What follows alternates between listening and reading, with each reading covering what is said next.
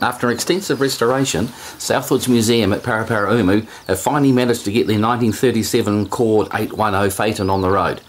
A very rare car. Cords were only built in very small numbers, and the convertibles even rarer still. This particular example arrived from the UK in the early 1960s in very decrepit state, including having the wrong motor in it. It had a flathead Ford V8 installed backwards, as that's where it needs to be to run the transmission in these very unusual front-wheel drive cars. The car is now restored back to its original state with the correct 289cc Lycoming V8 engine in it, running the semi-automatic transmission at the front of the car. Cord were the first front-wheel drive American cars, with the L29 introduced in 1929. The 810 is an entirely new design, known as the coffin nose Cord because of the unmistakable front to it, designed by legendary American designer Gordon Buring, who specifically wanted to get away from the traditional chrome-plated radiator grille look of American cars up until that time. It's very distinctive. It's also the first American car to feature retractable headlights. They're actually the landing lights off a Stinson aircraft, hand-operated by hand cranks on the dash, a separate crank for each side of the car. So to put the headlights on, you need to wind both up separately, which means either leaning across the car or having a cooperative passenger.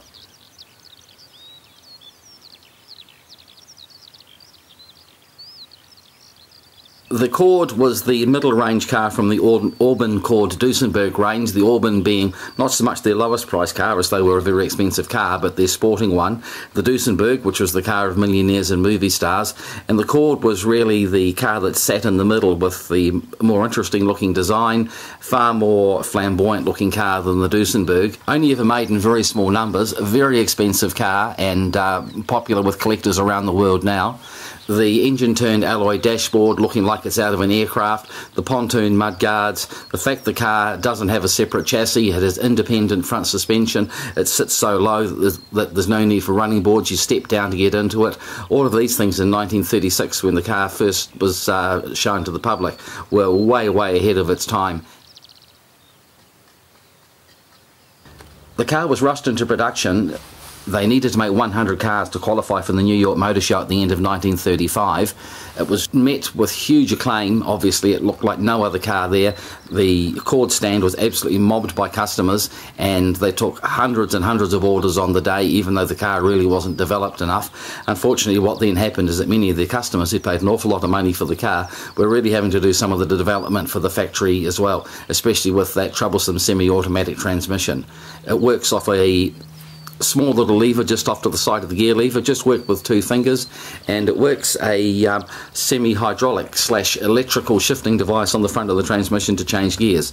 Certainly when compared with the some of the heavy clutches and the crash boxes, which were still only starting to go out of vogue at the time, a very revolutionary idea. Just possibly needed a little bit more development and a little more money to spend on it.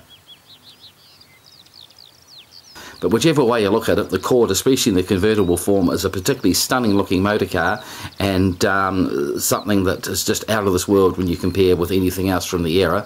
And Southward's have done a great job in restoring it and making it look really as it would have the day it left the factory. Well worth going to see the museum, even if it's just to have a look at the Cord on display.